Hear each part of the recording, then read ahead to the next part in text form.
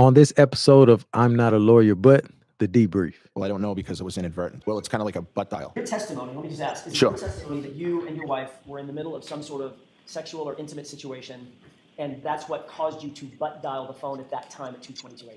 Listen, that's what somebody said. It's a booty call. It's literally a booty call. Now, if you're not ready, then go ahead and tell me you're not ready. I object to you getting records. You've been intrusive into people's personal lives. In other words, the car didn't hit him, and he wasn't hit by the car. I'm not a lawyer, but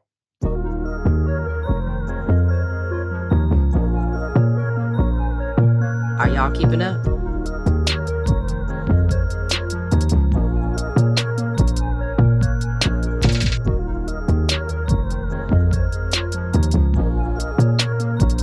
I'm not a lawyer, but The debrief. hello, welcome to another episode of. I'm not a lawyer. Oh wait, we messed it Oh, up. I was like, oh. Okay, here we go. Okay, Welcome to another episode of I'm not a lawyer, but the debrief. there we go. We got it together. Mhm. I am Melanie, aka I'm not a lawyer, but, and I am joined by my co-host. Gooseby. How y'all doing? Somebody commented because you. I didn't Oh, say you didn't it. say how y'all doing, and I told him never again. you messed it up.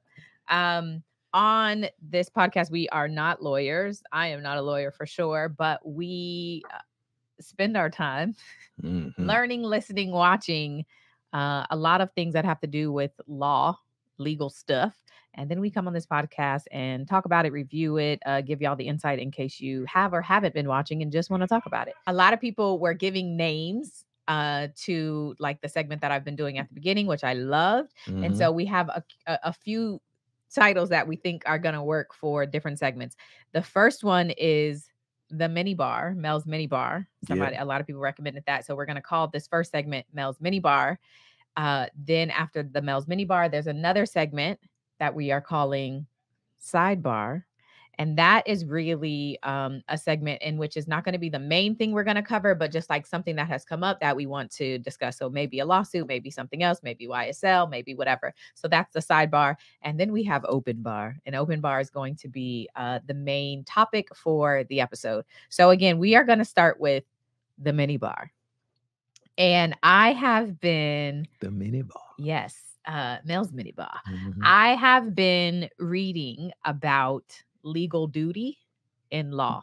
Okay. Okay. And the general idea with like legal duty is that everyone, Mhm. okay, owes a duty to everyone else to not cause unreasonable risk or harm to them. So just in general, like as a like fellow a citizen here, you owe me the duty to not harm me.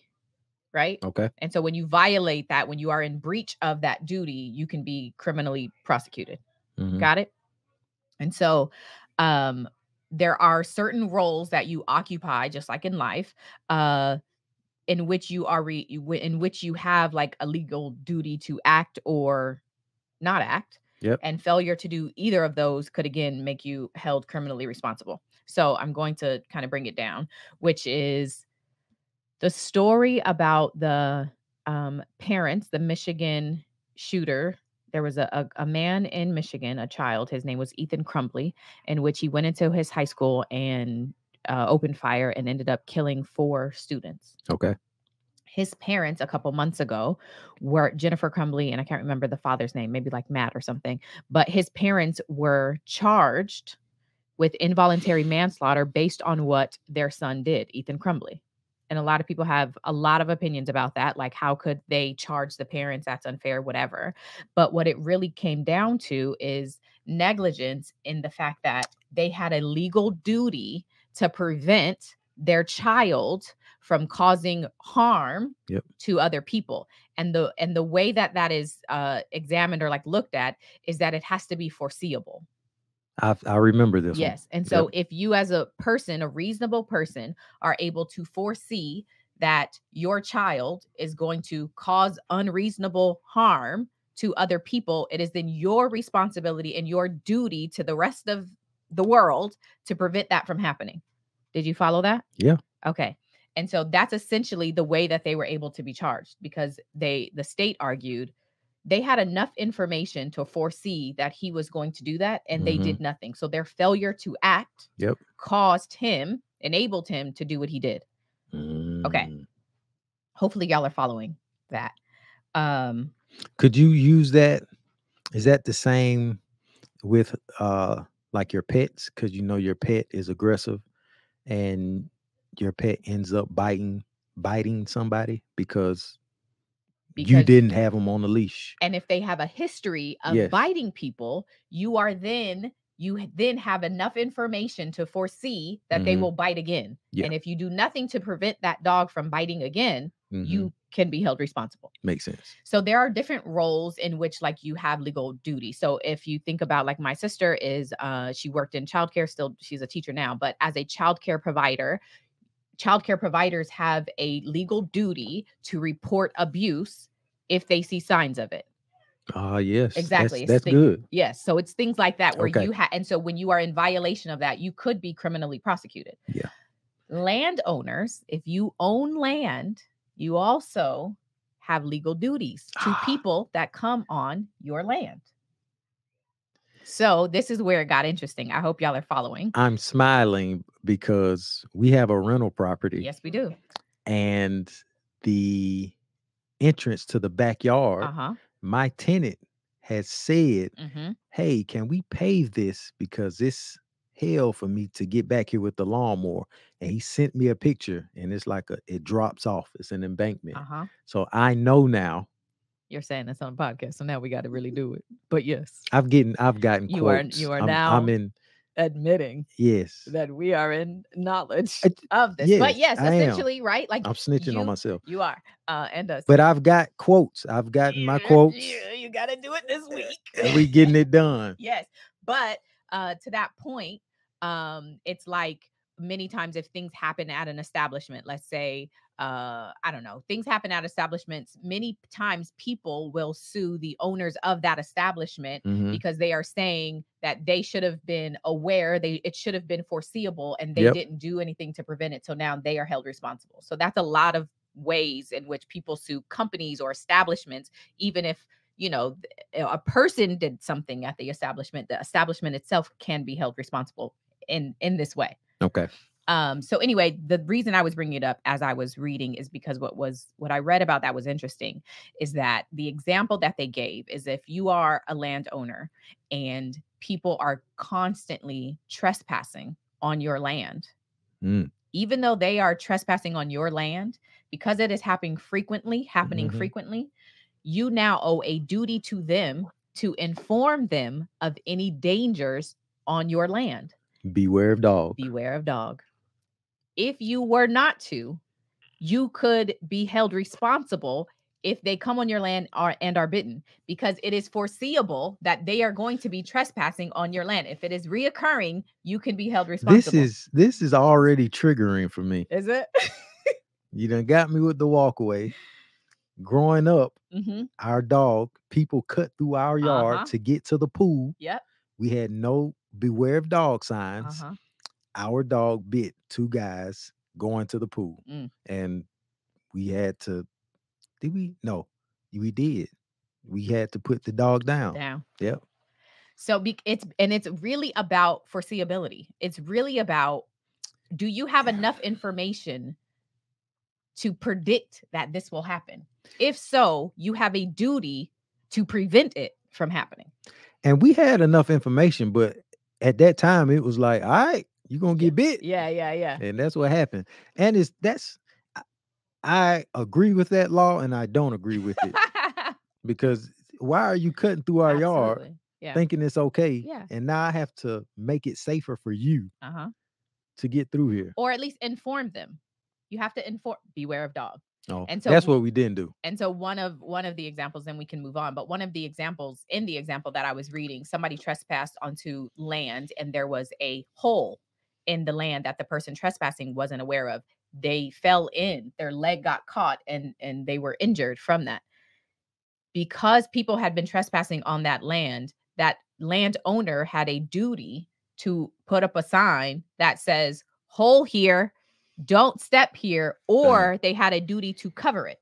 Okay. And if the I forgot the way that there's like a equation, but basically if what it takes to amend or fix the issue is less work than it is to not do so, and then it causes harm, then that's essentially how you're held responsible. So anyway, there you go. There's Mel's Mini Bar. That's what I've been reading about this week. It is your legal duty. And there are a lot of instances, parents to children, they have legal duties. Professionals like in the medical field or childcare professionals, they have a legal duty. People who, like if you put your family member in a nursing home or something like that, like they have legal duties to those patients. If you take someone into your home, even though you are not like necessarily their parent, you could still have a legal duty to care for them because you have now voluntarily allowed them in your house and like taken on that caregiver role. So you could start to have a legal duty, and then of course landowner. So anyway, yes, so that has to be reasonable. Has to be reasonable. It's not like, you know, you have to do everything. It's reasonable. You have a legal duty to act as a reasonable person would. Okay. All right. That was a shot of information from the Mini Bar. Yeah. You got that? Yeah. A shot? A little small shot? I got it. From the Mini Bar? You're hilarious. Ayo. Okay, now let's move on to sidebar. The sidebar is just something small that I want to discuss, and we won't spend a ton of time on it, but it has to do with YSL, and it has to do with lyrics in trials. What is your general opinion about the ability to use lyrics, music, art in trial? I think if they are going to use it, they need to use it across all genres of music. Simple as that. Here's my question. Sorry,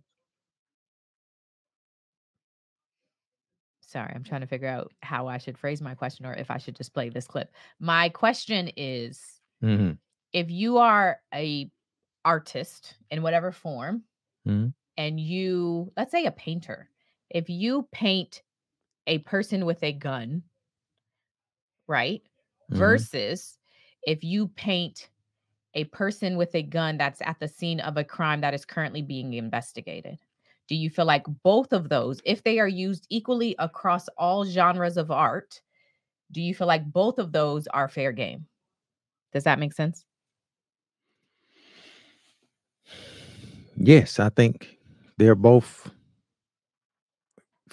fair game, but obviously one depicts more information than the other. Yeah. So I can literally see what's happening in this crime scene. Yeah. Now, if you're an artist and you drew this,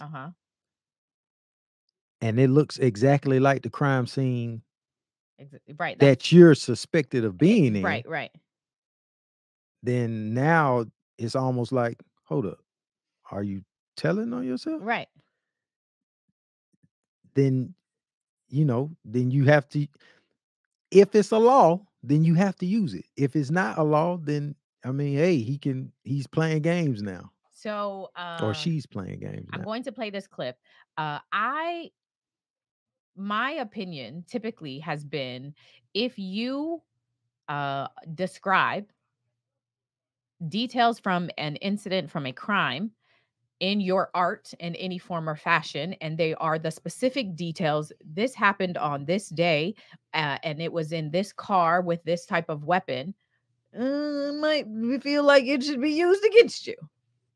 If you are accused of a crime and you have a song in which you just say, I like guns and I have guns, I don't really feel like that, in my opinion, becomes prejudice. It becomes like prejudicial toward the defendant, right? Like if you put that in front of a jury, just the fact that they have had guns in their life and now I'm accusing them of killing this person, that's unfair.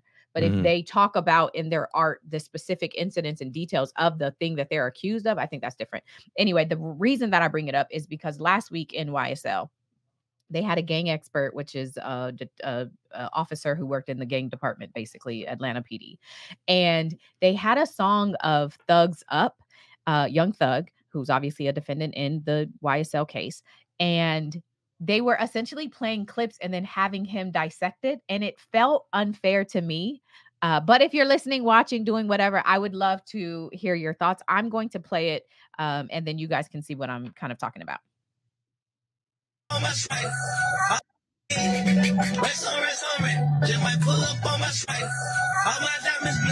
is Jimmy Winfrey, aka Pee Wee Roscoe, in the red hoodie.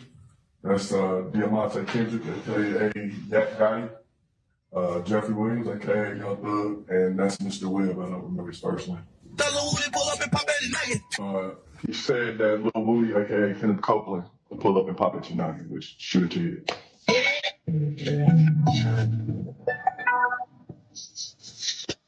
This is Jimmy Winfrey. And is he holding anything? He's holding an assault rifle. Did you hear the term catch him down bad? Catch him down bad is just like a inner city phrase for like if I'm looking for somebody or if I'm looking for an adversary and I finally catch him. Like I caught you not paying attention. I caught you down bad. Like you wasn't prepared for what was coming to you or something like that.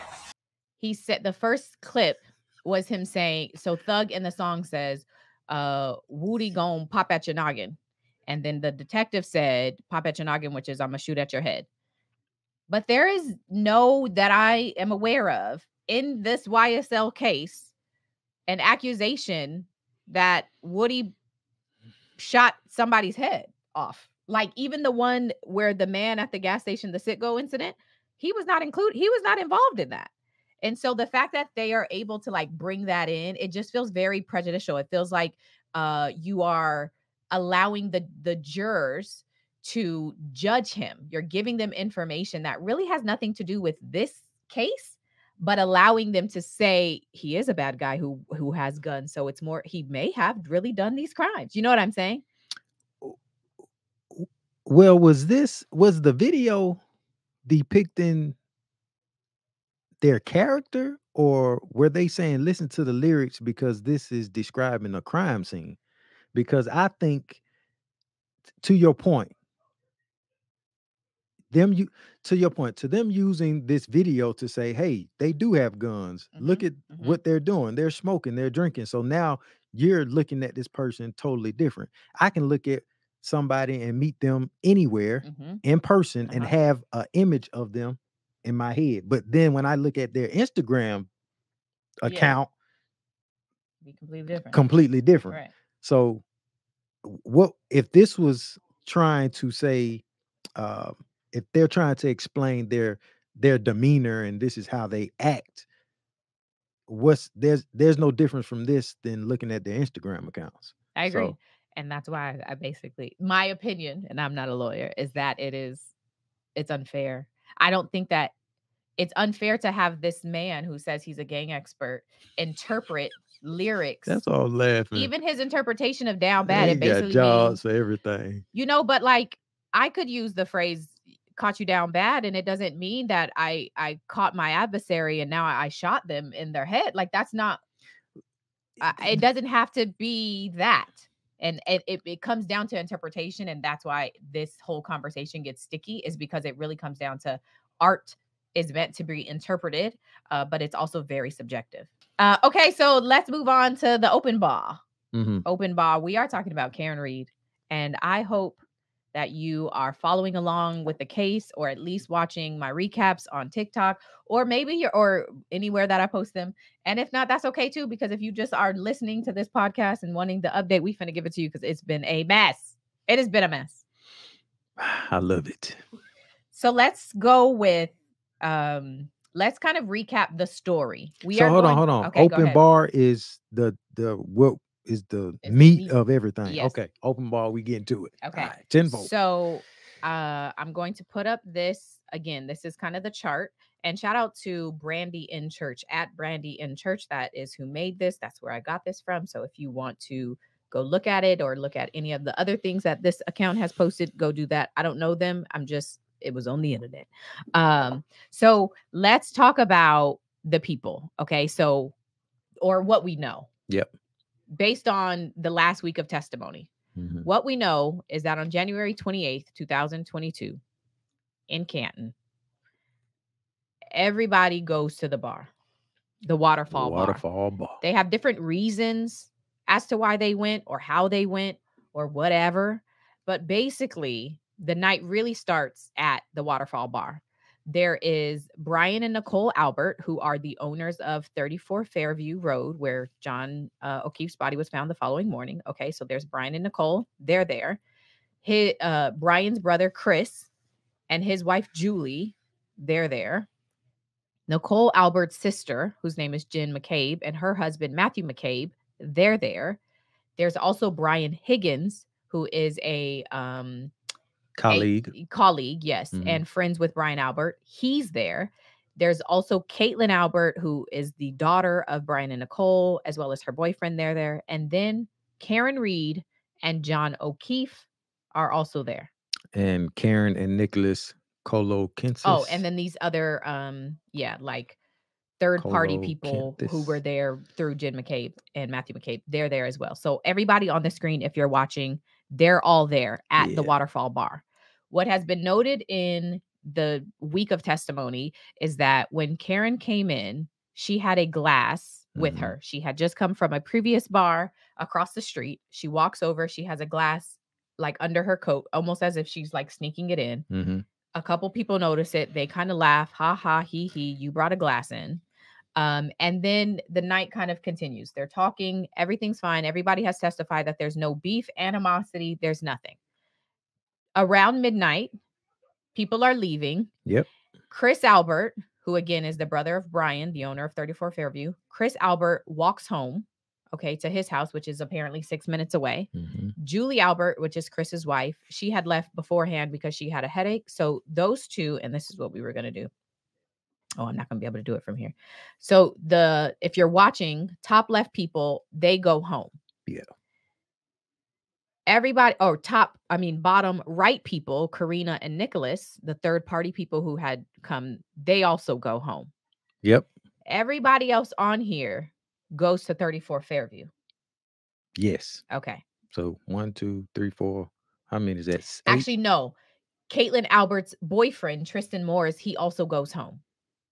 Yes, he drops her off. He drops her off and then he goes home. Yep. Okay, so the next slide here, you can see in the background, shout out to Brandy and Church for the images, okay?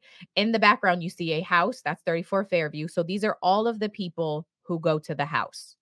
And they all come to the house a little after 12 is what happens. Okay. There's some dispute about the timing. We'll get into that, but everybody goes to the house.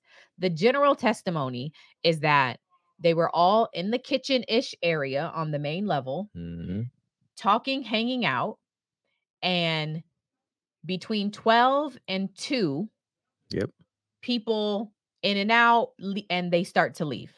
Okay. Everybody socializing, having a good time, and then eventually people start to leave. Caitlin Albert, who is the daughter of Brian and Nicole, again, the owners of 34 Fairview, she is the last person to leave that night, and she leaves closer to 2 o'clock, 2 a.m. in the morning. Her boyfriend comes back. Her boyfriend comes back to pick her up. Yep. Everyone who left that house and has testified thus far say that they have never saw, it was snowing and there was nobody in the snow out. Nobody saw a body. Nobody saw a glass, and nobody saw 45 pieces of a red tail light in the snow. And nobody saw John O'Keefe in the house. And they all say John never came in. That's what everybody that's says. The general consensus. Yes. Also, Colin Albert. Who is that? That's Chris' son, right? Yeah. Chris and we're gonna you're talking about the video we're gonna play? Oh yeah, go ahead. Okay. So everybody at some point leaves the house. And what the next thing we know is that at 6:03 the next morning, Karen Reed, Jen McCabe, and another woman who's not on here, Carrie Roberts, are all outside of 34 Fairview the next morning, 6:03 a.m., screaming and on the phone with police because they have discovered John's body in front of the very house that they left 4 hours ago, essentially. And so that is what we know. Now, when you start to get to the details, it gets a little shaky. Crazy. So we have some videos that we are going to walk through some of the like issues that have been presented in the case. Here we go. I'm probably going to have to fast forward just a little bit. Just today, Jimmy Webster got out of prison. Who is that? What is that? That's for myself. During the course of that road, Here we go. During the course of that road trip, or at the hillside. Context, this is Brian Albert testifying. This is Brian Albert. He is, again, the owner of 34 Fairview. He is a Boston Retired police officer. Okay. Did the two of you discuss Karen Reed, my client? No. Did her name ever come up? No. Did he mention the fact that he'd been texting and flirting with Karen Reed 2 weeks prior? No. So that subject, according to you, was never addressed or broached by Mr. Higgins or you? No. So context is Brian Higgins, the ATF agent, and Brian Albert, the owner of 34 Fairview, had come from another police officer, like a fallen officer in New York. They road trip on January 28th. They road trip back to Massachusetts and they go to a bar. They're hanging out all day drinking, essentially. What Karen's attorney just asked him is, did Brian Higgins mention to you by chance that he had been flirting and texting Karen Reed? At any point in time, was that brought up? And then he goes into when you guys went to the bar and Karen and John came in together. Did he mention to you there? Did he have an issue with the fact that the woman he had just been texting just showed up with her boyfriend and that may be a little uncomfortable? Was that ever brought up? And Brian Albert is like, no. And the reason that's important, because I've been looking for a reason. And it goes back to the opening statement. Yes. In the opening statement, the state did a terrible job, but they kind of snuck in the fact that there had been this texting situation between Brian Higgins and Karen Reed. Yep. Which gives them some type of motive. So then it's like, okay, was there a beef between John O'Keefe and Brian Higgins? Yes. Potentially. Or over a lady. Did Karen Reed, is that the reason she never went to the house that night? Did she really say, I'm not going in because that was going to be uncomfortable for her? Was she trying to leave? Was she trying to leave John and get with? That would seem a stupid way to go about it. But the fact that they brought that up just feels like a nugget that the defense is going to, when it's their turn, they're going to come back around. Back around. That's how it feels. Because you said y'all didn't talk about her. Yes. And you said it wasn't an issue. But wait. Just wait. Okay, so then the next thing is, again, it has to do with the timing that everybody left the bar. Yeah. So let me play the clip. The person that we're going to see first is I think it's going to be Chris Albert, who is Brian Albert's brother, and his wife talking about Chris Albert is the one who walked from the bar to his house, and they're talking about the time that he arrived at home. They say a certain time, but Karen's attorneys say a different time. No. The tape say a different time. Testified on direct examination, thought you got home between 12:05 and 12:10 a.m. on January 29th. That's what I remember. If I suggested to you that you didn't even leave the bar until 12:13 a.m., would you quarrel with that? No, I guess not. I mean, I believe it's me.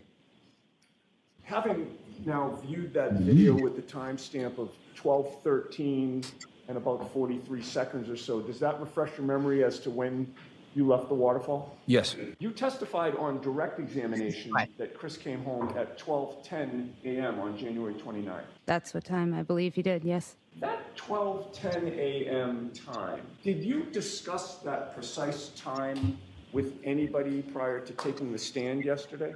No. Was that coordinated with anybody such that your husband and you gave the same time of 12:10 a.m.? No. This is funny watching adults. Yes, I believe it's my husband.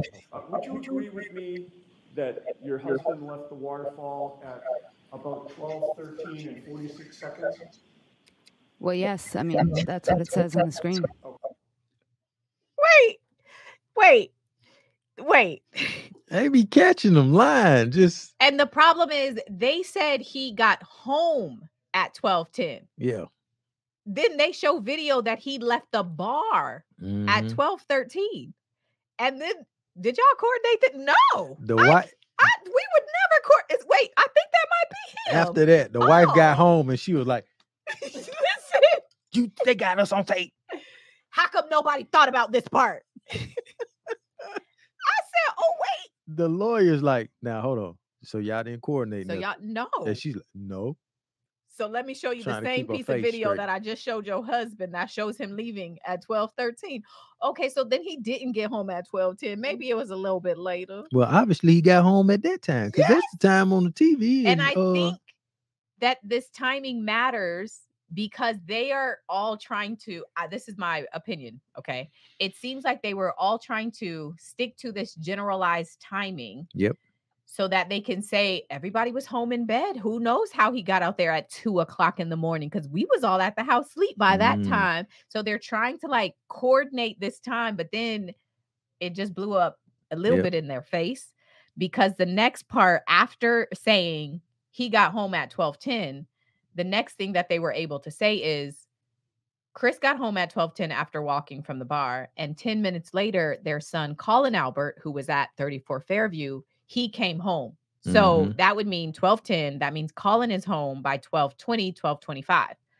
But if you say he didn't leave till 12, if you say Chris didn't leave till 12:13 and he didn't get home till 12:20, that now means Colin Albert, even if he got home 15 minutes later, now you're talking about 12:45. You're talking about closer to 1. To 1 o'clock. You're shifting the entire night to later than they want to show. Yeah. So when they get home, well, when they get to the Albert's house, everybody says that Colin left as soon as they got in. He was barely there. He was barely there, right? So they walk in and Colin's walking out. That's what everybody's saying. Come to find out, no one saw him leave. But if you listen to their testimonies, it's almost as if they're in the doorway and they're watching him walk out the house. But if you ask everyone says, no, we did not physically see him leave. He only said he was going to wait on his ride, right? So then you get to the police reports. When you came home, you would agree with me that your son, Colin Albert, was not home, correct? Not when I first got home. I think your testimony was 10 minutes after you got home, he opened the bedroom door. I think that's what I said, yeah. Do you want to stick with that? I'm just trying to recollect what I, thinking it over. So obviously it was a little bit longer. And my son was sitting there with his 2 friends, and my nephew Colin, who is Julie and Chris's son, didn't realize he was there. I said, oh, hey, what are you doing here? And he said, oh, I just stopped by to see Brian, but I'm about to leave. My ride's about to be here. Notably, did you tell Trooper Proctor that Colin Albert was present at your house? I probably didn't, because anytime I was questioned about who was there, to me it was who was there afterwards, hanging out from like the 12:15 point on. I didn't consider Colin as being there because I literally crossed paths with him. At no point, isn't it true that at no point during that interview did you admit or mention that Colin Albert had been at the house that night? I don't believe I did, no. Is there a reason that you left his name out? Because he wasn't there. He left when we got there. He wasn't there for the duration of the time that we had that night. So the lawyers are the scent. They got the scent now. Why are you all covering up for Colin? Yes. What is happening and why is this? Now, Colin used to, back to your story about the cutting through people's yards. Oh. Colin used to cut through John O'Keefe's lawn, and they said it was a joke and blase, but John O'Keefe did his duty. What was it? What was legal duty? His legal duty, and he put up a fence, right? So apparently he did have an issue with this kid cutting through his grass or whatever. So that's the lawyers are trying to say, well, there was a little beef there between Colin and O'Keefe. Does all this okay, so leaving him out of the police report, never mentioning that he was there. And then when they start to mention he was there, they're all saying, yeah, but he was leaving as soon. And then she was so specific with, I just assumed they meant like anyone who was there beyond 12:15. But again, that goes back to that time frame of them saying he was home by this time. But yeah, but now if everything shifts to later, that means Colin was at that house later. Do you feel like they're covering because he did something, or do you feel like they're covering because he's a child, and as a parent, you just want to protect your child and keep them away from a murder investigation? Like, I can understand as a parent covering, but did he do something, or are y'all just trying to protect your children? He did something. Allegedly. Allegedly. I don't see why you would go through so much trouble not to include this man when he's your relative. It would seem second nature. Oh yeah, Colin was there, such and such was there, blase was there, whatever. Yeah. But what they all have consistently done, they all have not mentioned this to the investigator. Yeah. So I can see if one or two missed it, but everybody mentioning it, yeah, they done talked about it. They were like, look, do not mention Colin at all. He won't be a suspect at all, to keep him out of, harm's way. Yeah. Also, Colin is a 6 foot something football player. Yeah. And they said Wait, no, Brian Albert, I thought. Oh no, maybe it's Colin. It's Colin. Well, Brian Albert, I think Brian Albert Jr. testified. Mm-hmm. That's a big boy. Yeah. But if you look, big kids. if you put that picture, if you put the diagram up, you look at Colin, he got his shirt off, and you see his shoulder, he's all like big dude. Yeah. So he was like in high school. Yeah. I think he was 17, 18, like something like that. So it seems like they're trying to cover something up, or just not even have him in the story, so he won't even be thought about. But they messed up because these lawyers are clever. They're so good, and they're like, hold up, listen, y'all ain't mentioning him for a reason. Let's figure out why. And the scent, they on to him. I never plan on being in trouble. If I ever get in trouble, I need David Yannetti and Alan Jackson as my attorneys. Because not only are they good and poking holes, they're funny. They are funny. They be in there acting up. You gonna stick with that? They be in there acting. That's what you want to stick with. I'm giving you the opportunity to change your story now. Mm-hmm. You don't want to stick with that? All right, now I'm finna embarrass you. And then they just be like, hit play, please. Play the clip. Is that you? I believe. Mm-hmm. Anyway, go ahead to the next. Who was that right there? I think that's my husband. Oh yeah. We've been married 30 years. 12, 13. 12, 13. Would you say you left at 12, 13 now? Damn right.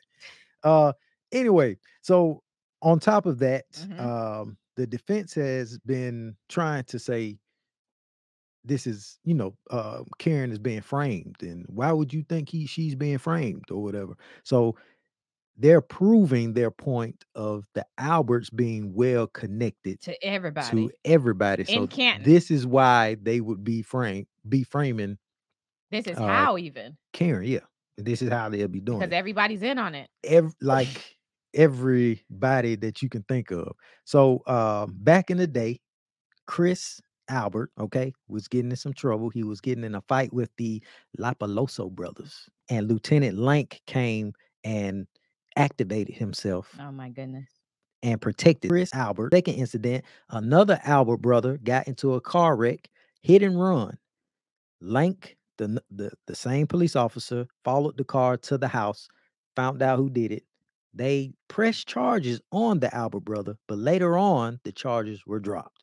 Okay. So now you have a consistent history of Lank protecting these guys, doing things for them just because he know them. They all cool, and they all have been knowing each other for 20 plus years. Yeah.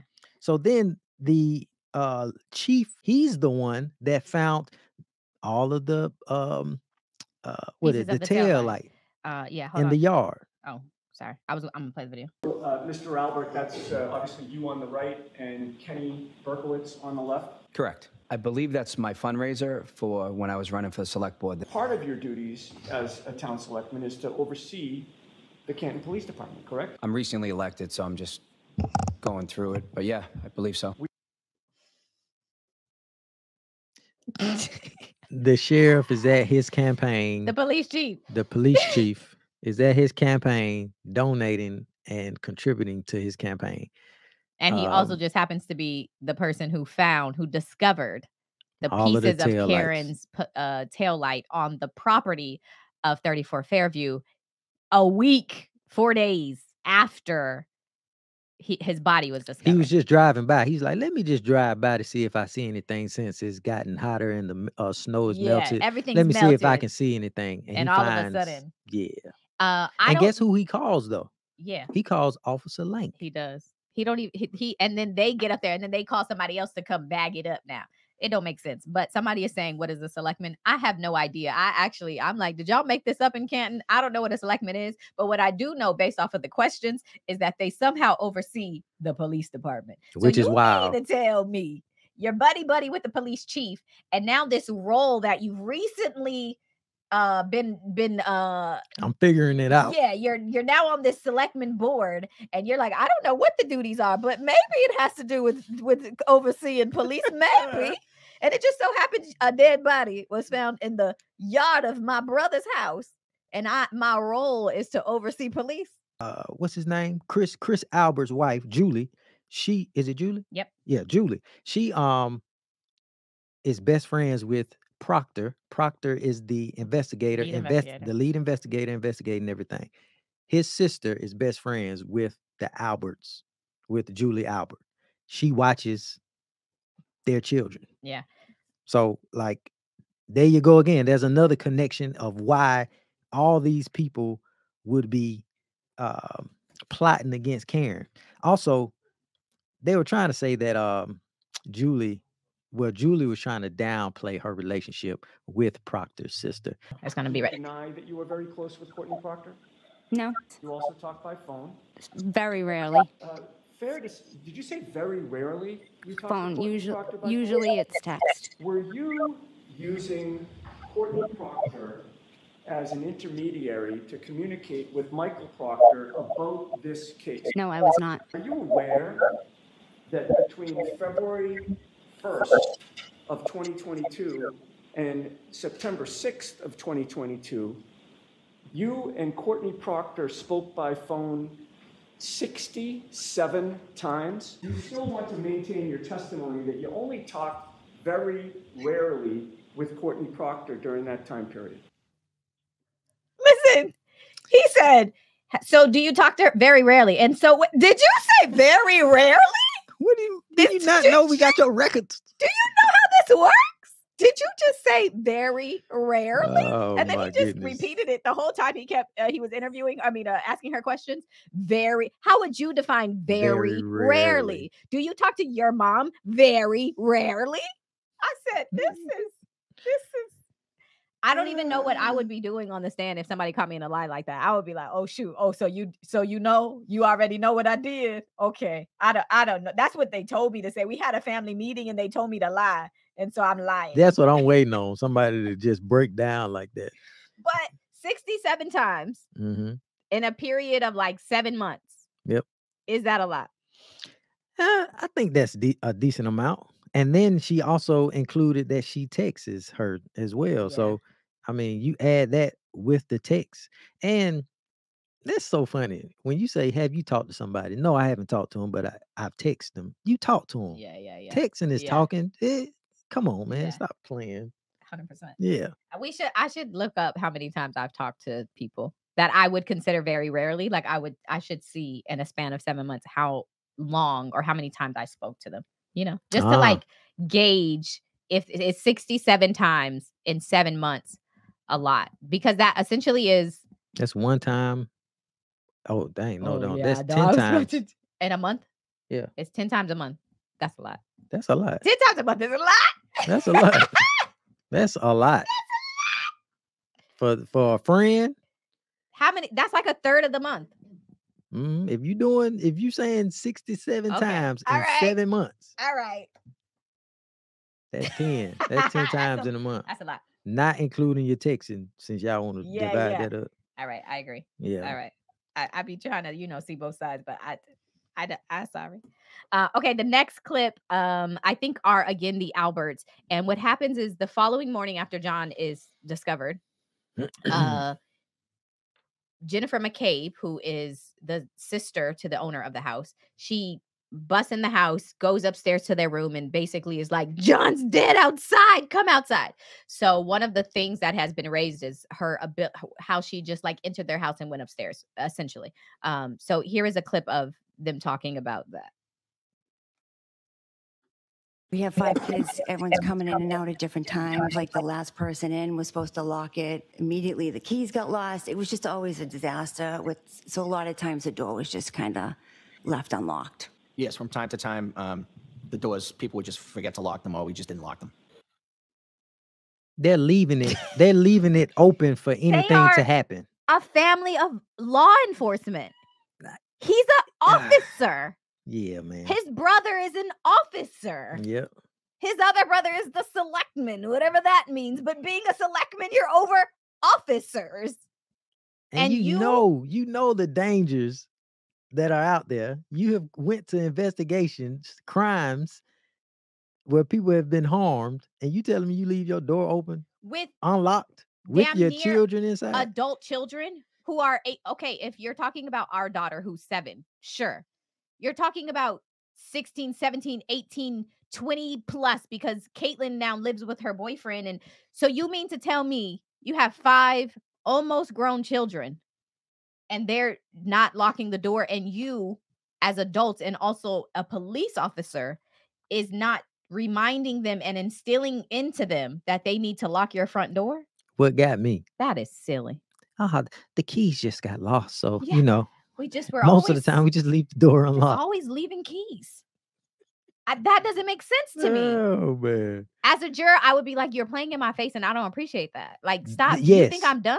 Yes, they're just somewhat. They're setting themselves up to say anything really, where anything could have happened because the doors are unlocked. We don't know who came in. We don't know who went out. We just leave the doors unlocked. So whatever happened, he might have came in when we were all asleep because the doors stay unlocked.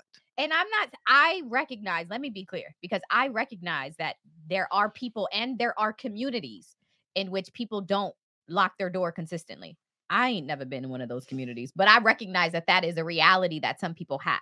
What I am saying is hard for me to reconcile is that a police officer who comes from a family of police officers would subscribe to not locking their doors, to not doing a check of the house before they go to bed, to make sure doors are locked, windows are closed.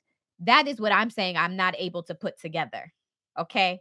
That's not computing for me. Man, do y'all do that? Because I get up.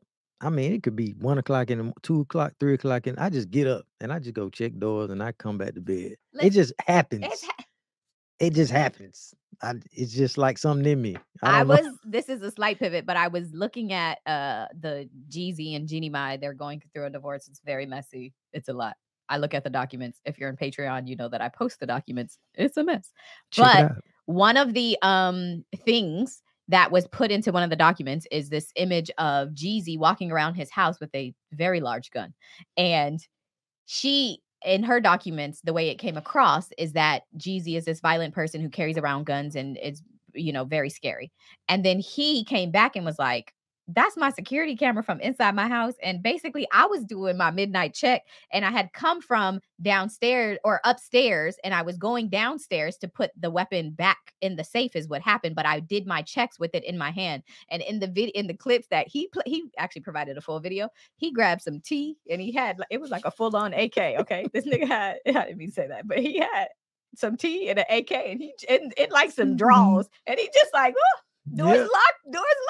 And then he heads downstairs or wherever he was going and does what he does. Anyway, the point is, it's very hard for me to believe that people, particularly police officers, are not doing checks of their house and making sure that everything is shut down and locked down, especially if you're an officer and you have your family, your wife, your children. It just would be wildly irresponsible. But whatever. If that's what you say. Okay, the next one is the dog. Yes. We got to talk about Chloe. So Chloe has an issue with other dogs, apparently, and they got rid of this dog. Wait, no, we're not there yet. No? No. We're talking about we're talking about the dog and the dog sleeping right next to the window. Mind you, they have a German Shepherd. Yep. Okay. German Shepherd Chloe, who they testify that the night everybody came to the house was barking, was, causing all this ruckus, whatever, to the point where Brian Albert takes Chloe upstairs to be removed from the environment of the party. He testifies to she was barking because a lot of people were downstairs. Yep. And so then they say the next morning when Karen Reed is outside screaming about finding her boyfriend on the front lawn, there's 6 police vehicles, whether we're talking ambulance, fire trucks, whatever. All of this is happening outside. Brian is asleep, Nicole is asleep, and the dog is not saying a peep. And the dog is, and you all, if you look at the videos when the police officers are pulling up to the scene, man, you see these lights. They are bright, it's 6 bright, o'clock bright. in the morning. Just bright. And you all also know the ones that have pets. Well, you don't even need no pet. You walk up to somebody's house, and before you ring the doorbell, the dogs sense you. They know you're there. Before you said you got to beware of dogs. Yes. It's because dogs react. They know. Typically. Before you even there, they know you're there. Apparently, Chloe didn't react. Here's the video. Chloe, where were you at 6:03 on the morning of January 29, 2022? I was sleeping in my room. Was Nicole in bed with you? Yes. Had you taken any medication the night before? No. Were you on any sedatives? No. Sleeping pills? No. Were you wearing a sleep apnea machine? No. Were you wearing an eye mask? No. Were you wearing earplugs? No. You're aware that there were 3 women on your lawn at one point? And at least one of those women was screaming to the top of her lungs? Your German Shepherd was 6 feet from the window, correct? I don't know that for sure. That's where Matt was. Well, that doesn't mean that's where she always is. She also sleeps in the closet area sometimes. Oh, so now Chloe's in the closet. I didn't say she was in the closet. I said she sleeps in the closet area sometimes. Was she sleeping in the closet area that morning? I don't remember. Wait, he said. Oh, so now Chloe's in the closet? Uh-huh. Okay, so she wasn't barking and because she was in the closet. That's what you want me to believe, sir? Get out of here, man. Oh, my God. And then the Albert's window faces the street. Yes. So anything outside is going to be reflecting on the inside of their room. They didn't have no blackout curtains. They could see those lights, man. And you know that dog was going crazy. And then he went through a list.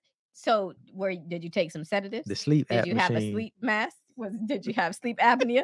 What would have prevented? And also, okay, 6 o'clock in the morning. What is your typical time of waking up?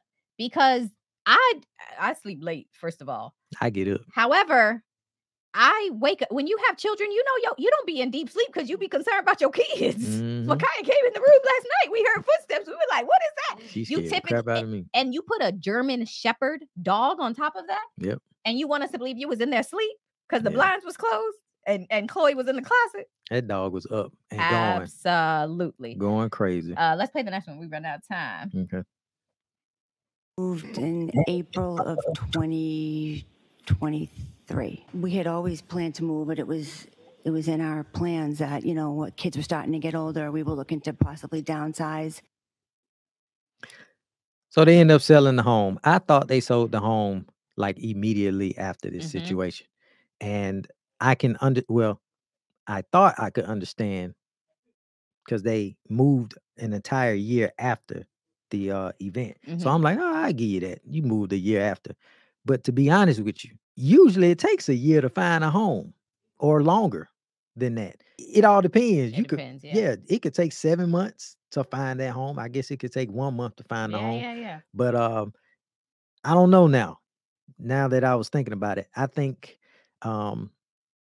it could go both ways on that one. I think what stuck out to me about them selling the house, of course it was a house that their like grandparents had built. It had been in the O'Keefe family for years, decades. And then this family moved in, but like they raised their kids in that home. Like everybody lived in this home. And so John O'Keefe is found dead in January of 2022. The house is put on the market in November of 2022, and it's not sold until April of 23, but they put it up in November. So it's like, okay, not 10 months essentially between when this happened, whatever. But the thing that Because I was like, that is a long time. Like, is it reactive to what happened and they're trying to prevent being investigated? However, if Karen Reed was the one who was indicted initially and then, accused of this crime and is going through this process, if they thought the heat was off of them, they didn't think they needed to sell the house. It would, in my mind anyway, as time progresses and Turtle Boy gets to doing, a web page and blowing this case up and the heat starts to be on them, that it makes me wonder, oh, did they start getting nervous then? And now they're like, let me get rid of this house. And so that could, I'm not saying it does, but it could explain the gap in when the incident happened and when they actually put it up for market. See, I couldn't be a juror. I'm easily swayed. That makes plenty sense. That makes plenty sense to me. Well, y'all thought you got away with it. And now it's like, oh, snap. And now let's get rid of the house. Yep. That's what jumped off. Okay, but then we got to talk about the dog because they got rid of Chloe. Let's play the clip and then we can go into it. Oh, my goodness. Okay. You learned that there were questions being raised about John's injuries and dog bites and scratches. In May of 2022, you got rid of that dog, did you not? Chloe was rehomed in May 2023. We can use whatever words we want to. Rehomed, rehoused, whatever. But you got rid of her. She's no longer part of the Albert family, right? In May of 2022, 4 months after Mr. O'Keefe's death, you got rid of your family dog of 6 years. I did not get rid of my dog. I rehomed my dog. In one incident in May of 22, when she got out and was fighting with another dog, the woman whose dog it was tried to break up the two dogs. And while she was trying to break up the two dogs, she got injured. That rehomed. You are not homeless. You're unhoused. Absolutely. There are proper terms. And the Alberts was going to correct him. That man said, you can use whatever term you want to use. You got rid of your dog. Yeah, you don't got that dog no more. Chloe not in the house. Is she? That dog ain't an Albert no more. That's exactly. He's not a part of the Albert family anymore. Get out of here. What? Rehome? Rehome. We rehomed her. That was funny. But the next one is the video. Because I think over the course of the week, this was like a big hit for me. The video that they played. Yes. So the lawyers, the defense, they have to have something in their back pocket because they keep talking about this basement situation. Yeah, they do. So then they show a video of the basement, how it's set up, how you get out of the basement, where it leads to, and how convenient it is to where John O'Keefe's body ends up. Go ahead.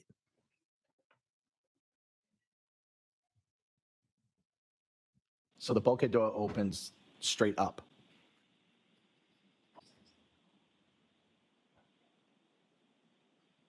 So that's the backyard.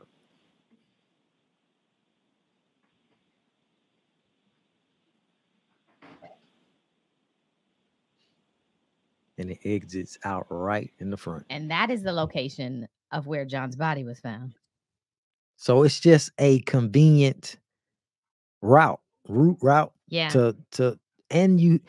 I don't know how it could have happened, but you're in the backyard where the dog might have been, and downstairs they had weights, heavy weights. So there was also an injury to John. Yep.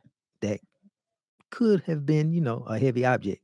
So that was big for me because you could see them using that route to put him there. Oh, yeah. But the question is, if you're only going to put him in the front yard, do you have to be sneaky about it? You know what I'm saying? Like, do you have to? But I guess if you're in the basement, that's just the way that makes sense. But it's just like you put him in the front yard. We're running out of time, so I'm going to skip because I want to get to the phone. Brian Albert, owner of the house, talks about leaving his phone in his bed. Okay. Kind of a habit I do. I put my reading glasses and my phone in bed with me. Sometimes I charge it, but not as a routine, no. That night, the phone was on the bed. You have a specific recollection from 2.5 years ago about the state of the battery charge on your phone such that you know it was in your bed that night. No, I just know as a routine, I keep my phone on the bed with me. Yes, mostly every night. And you know what I'm about to ask you. That's why you're saying you sleep with the phone in the bed, correct? Sure. All right, so that's sustained. What else is in the bed with you? Your keys, your wallet, any other pocket item? No. Sir, did you make any phone calls after you went to bed between the hours of 1:45 a.m. and 6:30 a.m.? I inadvertently called Brian Higgins. 2:22, and 35 seconds. Yes. How did you inadvertently call him? Well, I don't know because it was inadvertent. Well, it's kind of like a butt dial. Your testimony, let me just ask, is Sure. your testimony that you and your wife were in the middle of some sort of sexual or intimate situation, and that's what caused you to butt dial the phone at that time at 2:22 a.m.? Objection. Did Nicole, who else was in the room? Just myself and my wife. And Chloe. Yes. But Chloe's not a human, so it was myself and my wife. By process of elimination, Nicole didn't answer that call, did she? No. Chloe, a non-human, didn't answer that call, did she? No. So who had to have answered the call, sir? I don't remember answering that call. Could have hit the phone by accident, causing it to answer. Listen, that's what somebody said. It's a booty call. It's literally a booty call. Listen, I was screaming. The way phones work, butt dialing is not really even a thing anymore. It's not even a thing anymore because the phone's lock. Yep. Maybe taking a photo, because sometimes you can like do stuff when your phone is locked and take a picture, but calling is just not really.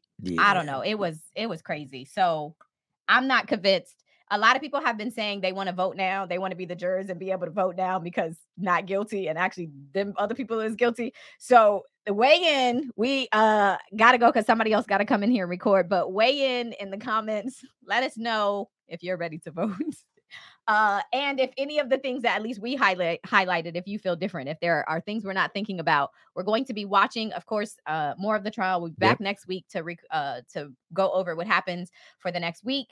Join the Patreon if you're not, because I also want to do a live. I want to live watch one of the days of the trial with everybody. We're going to figure that out. We're going to figure get that done. So anyway, I hope y'all are tuning in. This has been interesting, but also a mess. I'm Not a Lawyer, but on all the platforms. I'm Goose, Big G, OOLZBY on IG, Building with Goose on YouTube. Let us tell it on the YouTube as well. Amen.